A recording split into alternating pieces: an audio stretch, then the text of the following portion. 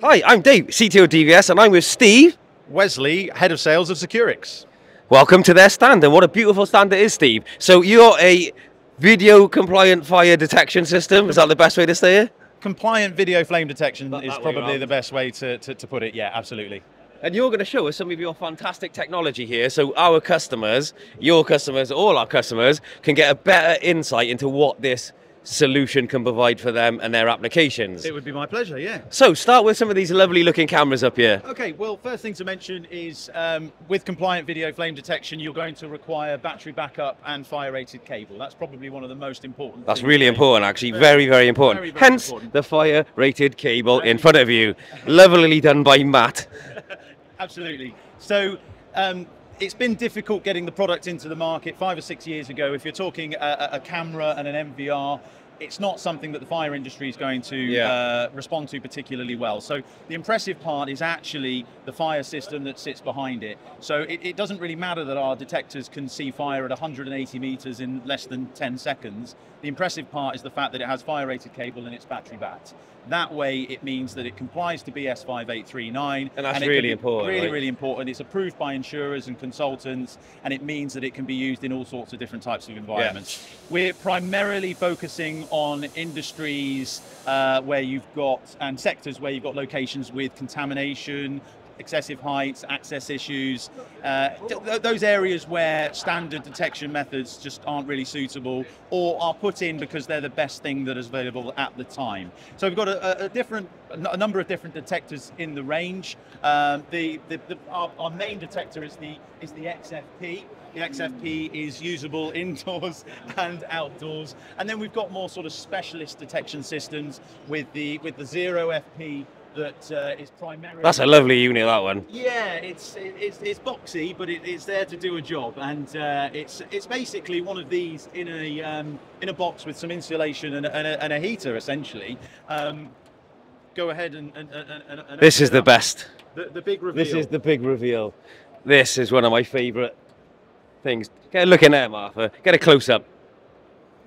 So as you can see where Steve was talking about with the battery backup, everything is dressed in with a fire cable. You've got the power supplies, the network switches for the cameras. You've got the video recorder, which obviously the fire cameras are obviously shown also on this video recorder here. So there you go, yep, hello. But you can see this sort of cabinet here is typical of what you'd install on a site, like a centralized hub, you'd call that? Yeah, absolutely. So this is our main control hub, and as Dave's all perfectly put it, you've got our controller, the MVR. This all comes pre-built, configured and tested for 24 hours before it arrives with our customers on site. So it's fully tested, so all our customers need to do is put the detectors in predetermined locations that we've decided on behalf of the customer through working with the customer and our design process. Locate the cameras where they're supposed to be located, put in the control hub, run the cables back to the control hub. This is actually a 6-channel control hub, so you're limited to 6 detectors. When you go over 6 detectors, you're actually going to require one of our extension hubs here, and the extension hub is used for additional devices. We'll open this one up as well. So you can see there, that's what the extension hub would look like. Again, battery backed up, all dressed in with the fire cable, network switches, power supplies, etc.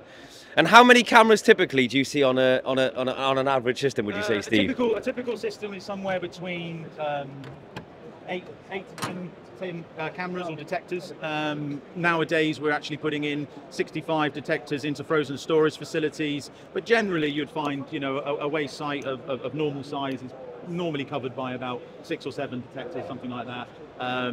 If you think about the long range that you get from our detectors, anything up to 180 meters, it just means that you can cover large open spaces with very few detectors. So. And I think the difference for the people that don't know about your product, where you've got other products on the market like thermal analytics, etc. Yep. You're using video, infrared detection, AI, all sort of together, really, a little bit. Yeah, we call it dual lens technology. So we're looking for the physical presence of flame. We're not looking for byproducts of fire, so we're not looking for temperature and we're not looking for smoke. Primarily because the environments in which we're focusing on have an awful lot of other things in those environments that are running hot, or other areas where you've got contamination or legitimate forms of smoke that can obviously provide false alarms on those types of systems. So we think the best way to look for fire is to look for the flame itself. And once you've got a confirmation of a flame, that's when we trigger the alarm and call in the brigade, as it were.